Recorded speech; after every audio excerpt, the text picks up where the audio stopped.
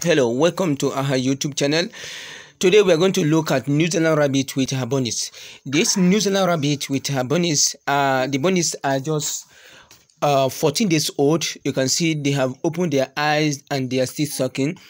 But we realize that the mother doe feel a bit ill, and we are trying to give medication, and we hope it get well soon. Do not turn off your notification. Always be among the first to like our video, make a comment, and share to friends and family. And also don't forget to subscribe.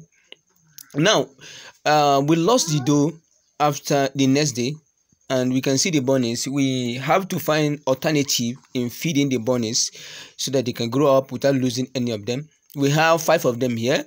We have to put leaves that they can pick bit by bit. As we can see, they are started picking, and we also have to breastfeed them using another dose that give birth. We have another brown Flemish giant, little giant that give birth, so we need to force feed them. How do you do that? You have to take a cage and you have to study them, because some of the other does may be very aggressive. You monitor them and you put them in a very enclosed place so that they can actually suck from those doe with force.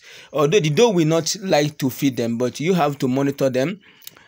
Some does they differ in reaction. Like Harry rabbit is really very aggressive, but this particular Flemish giant is not that aggressive.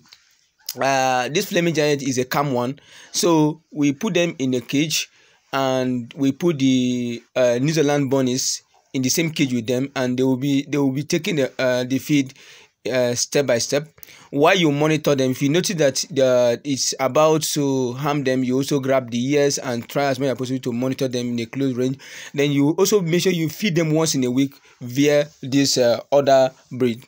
So we are going to keep this record, and we try as much as possible to feed, to go on and see how this rabbit turn up to in feeding them. So if you have a rabbit that you lost the doe at early stage, you can contact us to give you a guide on how you can actually feed them. We have done this several times and we succeed in growing the bait. So when you see that is about to harm them again, you have to quietly touch the head and so on, and to calm the bunny down, because they know that these are not their young one. Don't forget to turn up your notification. Stay tuned as we continue.